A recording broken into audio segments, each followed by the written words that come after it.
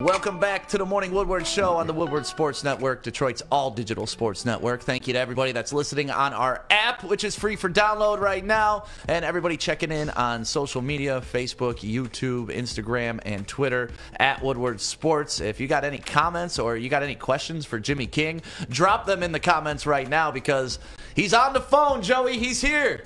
Jimmy King, what up? What's going on, fellas? How y'all doing? Doing great, man. Getting ready for the first 4 play-in games today, and just ready for the greatest sporting event in the history of all sports, the NCAA tournament. Yeah, it's an exciting time of the year. It gets my blood flowing. We obviously it's a big part of my career. The NCAA tournament, having success there, my college days. It's exciting to see Juwan and the Wolverines, the young Wolverine team, getting a #1 seed. Unfortunately, with Livers being out, it's going to be a monumental task. But just like Coach Howard and the rest of the team has been saying all year, their mantra is next man up. So we expect the young fellas to step up and take us deep into the tournament. Yeah, so last year when Juwan Howard was hired, you made the comment that Juwan being hired accelerates the process of the healing of the Fab Five in Michigan and all that. How has that process been going over the past year, and are you feeling like, hey, man, the squad's back together, family's all here again, and we're ready to do this as a unit? Well, it's just public for everybody now, but we've been in talks for a long time. So the Fab Five, we're all in a group chat. We all encourage each other, help each other on projects. So particularly right now, watching Juwan, there's a lot of congratulations and exciting texts going back and forth between the group. So, for us, it's just like our playing days. It's to be expected. This is not a surprise to me. It's not a surprise to us. And I don't think it's a surprise to Coach Howard. He's very humble, but he knows his pedigree. He knows that he knows how to teach the game and coach the game the right way. And as you can see, the results are positive. Yeah, I'm excited to see what Coach Juwan Howard does because, man, what he has been able to do in this short time with Michigan as the leader of the program has been so impressive. But we were watching Michigan ball the other day, and I actually texted you about this. Dickie V coming out to say that this Michigan basketball team might be better than the Fab Five. I just want to know what you think on that. Man, stop it. You need some TV fodder every now and then. You need something to talk about. See, we're talking about that right now. It's a good discussion. They're #1 seed, first #1 seed since our days. There are some parallels there as far as that concerned, but as far as the impact and the speed and they play a different style. We were more methodical. We played inside out. We'll beat you down with Chris and Juwan in the middle, and then we'll use our length on the outside to take advantage of the small guards. But today's basketball is so wide open. You got big guys standing on the perimeter and shooting threes. You got guards slashing everywhere. Everything is motion. So really, honestly, I think it wouldn't even be a comparison. If we played this style of basketball today, it'd be a problem because Chris and Juwan, as you can see or seen in their professional careers, can step out and shoot 20 foot jumpers consistently. So if we had incorporated that in our offense, we would have been unstoppable. And this team couldn't match up with us. Hey, Jimmy, man, thanks for coming on. A couple of years ago, me and you spoke. I had to hound down your cousin Janelle to get you, but I got you back in contact. But you said this to me a couple of years ago when I was asking you about Juwan taking over as coach. You said Juwan's going to fare well simply because of the relationships he has, his extensive circle, and his reach. I don't think it would take long. I mean, a perfect example is Penny Hardaway and what he's done in his time at the University of Memphis, his alma mater. I think that small litmus test has been proven. I think Juwan can emulate that and do the same thing here. What did you see, and you and your fellow Fab Five teammates see in Juwan that is kind of taking everybody else off guard and have them shocked at how far Michigan has come along so quickly? I love you pulled that quote. The second part to that is that people underestimate Juwan. I knew that people were going to underestimate him as far as him being a head coach, not having a head coaching position before, being a former player. Typically, well, I won't say typically, but we always hear stories of former players not being good management or coaches. So a lot of that was going against him. It's prestigious, the University of Michigan. There's a lot of controversy, or had been controversy in his playing days with the Fab Five and estranged years. So there was a lot of doubt. There was a lot of, questions and, what type of head coach would he be? But knowing Juwan all my life, knowing him as a person, knowing how he prepares, I knew there wouldn't be a coach in the college game that's more prepared than him. For instance, everywhere we go, even on his off days, and this is not for show, he carries his book of plays, his book of research with him everywhere. Whenever you see Juwan, he's carrying books, studying the game, even at dinner at 9 o'clock at night. So my thing is, I don't believe anybody's going to outwork him, and it's a testament to what he's done with having the #1 recruiting class. Yeah, we heard that about Juwan, that he is an absolute just fanatic and geek of the game. And like you said, he's carrying around playbooks. He's carrying around his research for other teams.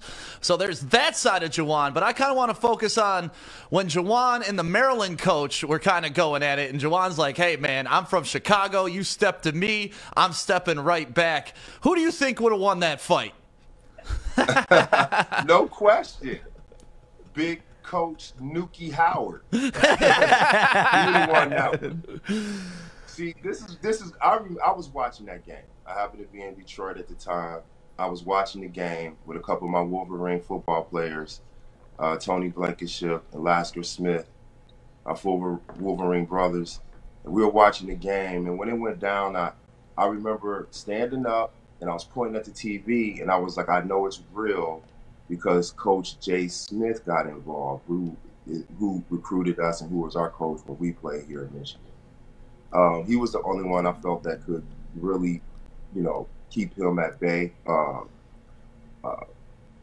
just because of the relationship and respect. Juwan is a veteran. We've seen him play many years. We never seen him react like that. So clearly, there was something said, and for him, he said what the issue was. He said it at the podium. I don't know how you guys were raised. And this is what I was telling the guys. I was like, wait, he's going to tell the truth at the podium. He's going to tell exactly what happened.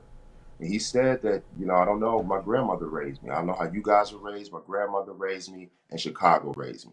And when somebody charges you, you defend yourself. And that's exactly what happened. He's Southside Chicago. That's what he said. And that's exactly the truth. He's Southside Chicago first, but he carries around a lot of respect, handles himself well, but don't charge him. Yeah, do not mess with Juwan. I mean, look, just look at this picture of Coach Mark Turgeon. Is that how you say it? Yep, Turgeon. Turgeon. Like Juwan Howard would whoop his ass. That's one of those you get lost in the sauce moments. Like, I can do this. I can do this. It's like, no, you can't. No, that would look so ugly. Put up See them gray hairs all over the floor after that fight. Hey, what question? Get into it all the time. All the time. Coaches, when we played, Coach Chaney, may he rest in peace, Temple University, when at Coach Fisher, Jay Smith had to step in then too. Jay Smith just plays peacemaker. Yes. Yo, so staying on Juwan. Recently, yesterday, some news broke out that he has a couple of NBA jobs that are trying to go ahead and bring him back to the NBA as a head coach.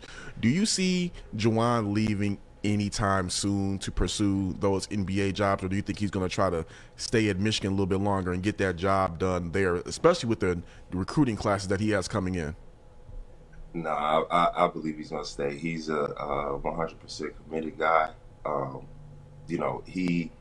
He's not going to abandon the #1 recruiting class. if he was going to take a head coaching job in the NBA, I believe he would have took it 2 years ago prior. This is the only job that he would take outside, or that would be appealing to him, according to him. So, no, I don't see him jumping ship, abandoning ship until the job is done. And even then, I still, don't see it. I see him trying to build a dynasty, having top recruiting class after recruiting class and building Michigan up to a powerhouse as it should be. So one thing that I am a little bit worried about, because listen, before when I filled out this bracket, I was like, listen, Michigan all the way. I even got them as my winner right now. But there's one thing that I'm a little bit scared about, and it's Isaiah Livers and his return. How do you think Michigan's going to play? Because it's looking like he's not going to be back. How do you think that we'll do without him? Next man up. I think we'll be fine. I think the young players need to step up. Williams, Johns Jr. in particular, Brown. I think those three guys in particular, if they step up and play their games at a high level for 3 weeks, we absolutely have a chance. Replacing Isaiah Livers is impossible. His veteran leadership is something you cannot replace. For instance, like when it gets hard to get a bucket in those times during a game, he's the type of player that you can lean on. He'll alleviate a lot of those dry spells just because of his experience and his shooting ability. I think they'll miss that, but if they stay out of that circumstance, then they got a chance, and the young guys got to step up. So, I mean, the first 4 play-in games are today. You've obviously played in the NCAA tournament. Can you walk us through what these college kids are feeling going into this type of tournament? Are you feeling pressure? Are you feeling excitement? Is it a mix of both? Like, what are you feeling going into this tournament, knowing that this could be your legacy forever? I don't know what they're feeling, but I know what I feel. Some guys, I guess, get a little nervous, but not me. It's excitement. This is what we work for. We're supposed to be here. We earned it. So let's go have fun. That's why the energy and the style that we had permeated throughout the screen so tough, so hard. It was excitement. It was let's do this. This is something that we've been practicing for all year. We've been dreaming about all our lives, all our high school careers and middle school careers, watching the Georgetowns and Villanovas and St. John's and North Carolinas and all of that. So Arizona's, we wanted to be a part of that. So for me, it was just excitement, ready to play. But I do think some guys get a little nervous. But again, once that ball go up, or you catch that first elbow, or get that first hard foul, you realize you're in the game. So some people do get a little nervous, but not me. I love it. I embrace it, and it's fun. It's the biggest. It's one of the best moments of your life. Hey, Jimmy, I got kind of 2 questions for you. First off, the first one is, who do you think could give Michigan some trouble in just looking at the bracket? Who do you think could give them some trouble? And the second one, how would you feel if it can definitely happen, your guys ends up playing the Spartans in this tournament? Well, historically, teams that Michigan has issues with are long, athletic teams like Baylor's, guys that play good defense, get out and run, and slash on the offense, crash the boards offensively. Length, teams with length is something that we have to kind of look out for, because we kind of play from the inside out. We're a little bit more old school with Dickinson in the middle. He might step out and shoot a little bit, but mainly his focus is, in the paint area, 8 to 10 feet in. But yeah, this, it's just the teams that with length. And then again, like for the past maybe 4 years, 5 years, it's been tough to pick a winner for me, just because it's so wide open. You can't really tell. It's just one and done. It's a lot of luck involved. The best team doesn't always win. That's the one thing about the tournament. That's what makes it exciting. But it's a toss-up. I would say Baylor. Baylor is a tough one as far as matchups. So, Jimmy, obviously it's been a couple years since you've played college ball, but there's something that the NCAA has partnered up this year to give its players, and it's something that you did not have the luxury of having. Are you familiar with Cam Soda? A what? Cam Soda. Yeah, we talked about it this week. So I'm gonna read just the headline.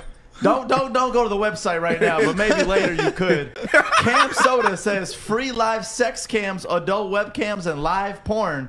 And this is something where they worked out a partnership with the NCAA to give these students, because they're not allowed to have guests inside of this NCAA bubble. Are you a little bit pissed that you did not get that same treatment from Cam Soda?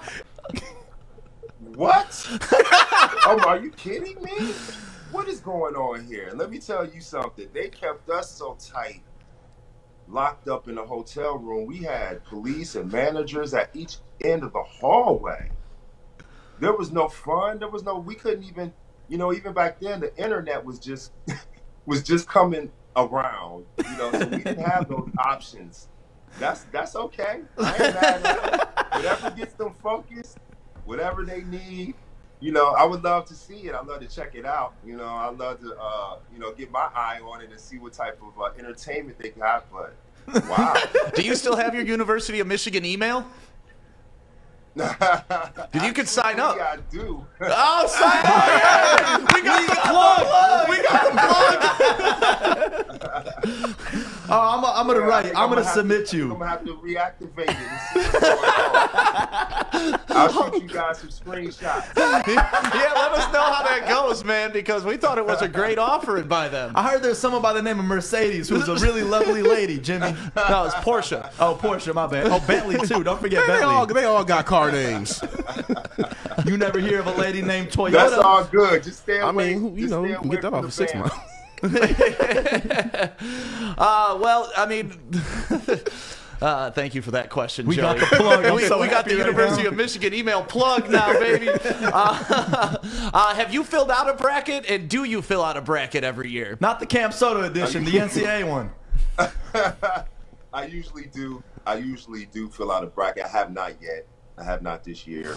Obviously, you know who my top choice is going to be. I just love going through and looking at the matchups, circling games, that I want to see. Obviously, can't catch them all. I mean, you can, but my schedule won't allow it anymore. So I try to circle the ones I want to see. But I'm definitely going to watch every Michigan game for sure. Awesome. Well, one thing that's real cool is we teamed up with Hall Financial to do this perfect bracket payoff. And, they say it's impossible to get that perfect bracket, but Hall Financial is giving you a chance to get $500,000 cash to pay off your mortgage, but you also get real prizes on top of that, like the PS5, you get the free pizza for a year, you get TVs. You got to fill out one of our brackets, and hopefully you could be that $500,000 winner, Jimmy. For sure. Send it to me. I want to win that prize. Hell yeah. So yeah, man, why don't you tell us a little bit about what you're doing now? Because I know we've talked about like your business venture and stuff like that. Like you're really big on helping high school kids get recruited right now, right? Correct. So I have a company, me and my partners, Isaiah Beauchamp and Melissa Sampe. We have a company, sports recruiting firm called True Champions. You can check us out, truechampions.com. We help high school kids transition to college. We help them earn college scholarships. Doesn't matter where you are. Doesn't matter. We prefer you to be a day outside of 8th grade. So once you graduate 8th grade, you can start your recruiting process. The earlier, the better. We have a unique process. We hold your hand through it. We teach the parents, give them information on how to navigate the process, and then we pass that down to the kids as an end user in the recruiting process. So thank you for asking, but it's near and dear to my heart. It's a lot of fun because we help a lot of kids and a lot of families. And I wanted to do this obviously to give back, but to, realize a lot of dreams. There are a lot of kids out there that don't necessarily have to go to D1. D2, D3, NAIA, JUCO. Those are all great opportunities. We're here to help, so check us out. Yeah, that's awesome, man. And, you know, Joey and I don't know much about Corey and his involvement with high school, but Joey and I helping out high school kids is like a huge initiative for us, because for us, that's like the peak of where we went athletically. So high school ball still means the world to us. And for these kids to be able to extend that, like you said, it doesn't necessarily have to be Division I. You can go JUCO, you can go Division II, and then maybe you hit your growth spurt like a Dennis Rodman, you know, 6 inches in a year. And next thing you know, you're getting drafted and you're in the NBA, all because you stayed the course. Especially, I mean, you look at the season right now that we're going through for these high school students. They kind of need a true champions to really get that exposure, right? Because right now they're not getting that exposure. There's not really many scouts going to see those players that aren't like the Amani Bates of the world, and those are the players that really need that extra push. Correct. You want to give yourself a chance, give yourself an opportunity. And it becomes inundated. It becomes confusing. It becomes intimidating for families and kids to go through that process. You may file something wrong. You may miss a deadline. You may get some misinformation. There's a lot of things that you may have the correct steps, but they may be in the wrong order. You may be listening to people who, you know, are winging it. Family members, friends, uncles, cousins, brothers, you know, they may mean well, but, you know, this is a process that you really have to pay attention to, and you really have to have your ducks in order and in line to get what you want, to go to the school and be recruited by the school the program that you want to be. So it's just education. It's just an extension. Sorry about that. It looked like coaching. You know, so we're coaching basically the families in the process and how to get recruited. Hey, Jimmy, I got one last question. When Juwan Howard got hired, War Emanuel said that he was going to try to get all the Fab Five together to recreate the iconic photo of you guys around the rim. How close are we to seeing that photo being redone? Seeing that photo, if it hadn't been for COVID. Oh man. Because I used to have that photo in my room, like literally hanging on my wall, you know, with a little plaque underneath it that said Fab Five. Like, that photo right there is about as iconic as it gets, man. And when you see that photo, what do you think of? I remember that day, taking so many pictures that day, like, I just remember being so tired. That's why I think at that picture we were done smiling. It was over. I think that might have been one of the last pictures we took. But yeah, it was. I remember it was cold in the gym that day. We had taken hundreds of pictures all throughout the stadium. Gets, man. On campus, when you see that everywhere. photo, what do you think of? Well, I think of the mission begins. Like when we stopped, you know, doing the photo ops and taking pictures for magazines, that's when the journey really started. So right after that picture is when we got to work. We went to practice, and that's where the magic happened. The grind, the grit, you know, the enthusiasm, the hunger, all of that was developed by pushing each other in practice. So that was the beginning right there. That picture just reminds me of the beginning of the work era for the Fab Five. Well, I can't thank you enough for your time today, man. It's always great to talk to you, get your insight not only on the Fab Five, but college basketball and how you're helping out high school kids. So I got to leave you one last question because it's the biggest game happening tonight here in the state of Michigan. Who you got, Michigan State or UCLA? I'm going with State. Yeah, all right. I'm going with MSU. I want them to be successful. I think Tom Izzo is a great coach. The coaching staff, I know a lot of the players and coaching staff, a lot of the former players from Michigan State. So I want them to be just as successful so that we can kick their ass again. Yeah. Absolutely love that response. Jimmy, we cannot thank you enough for your time this morning. Hope you enjoy watching the tournament. And once again, you're welcome on this show anytime you want. Just call us and say, hey, I got something to say. And it's awesome. Anytime. Thank you, guys. Hey, Jimmy, you should be getting an email from camsoda.com right now. Just click verify, right, please. I'm looking for it. Don't be surprised if I become a spokesman, too. Help those college girls get recruited, too. That's what I'm saying. All you're doing is supporting these lovely ladies. That's it. Hey, we could be like the outside HR service. There we go. Twin Peaks, That's awesome, man. Have a great day, Jimmy. Enjoy your basketball, man, and thank you for all you're doing for everybody. We appreciate you. All right, thanks, fellas. Talk to you soon. See you, Jimmy. How great is that to have Fab Five member Jimmy King on the day the tournament starts? Like, life is crazy sometimes, man, and it's great to have him on here. So I wanted to ask for permission on this one because, the Fab Five remake of that, I wanted to do a remake with Stick, myself, and then our pickup squad that we did because I felt like we deserved it. Yeah, we didn't win a game, but that's what I'm saying. I mean, we went 0-7. It's tough to do in the Ferndale Rec League. Exactly. That's almost harder to do, just like having the worst bracket in our perfect bracket payoff, and that wins you a toilet. So woodwardsports.com, make sure you fill out our bracket with Hall Financial. Heck yeah. We're going to take a quick break. We went a little bit over with Jimmy King because the conversation was just so great, but it is time for Adam's Bets of the Day, and we're going to go over that next on the Woodward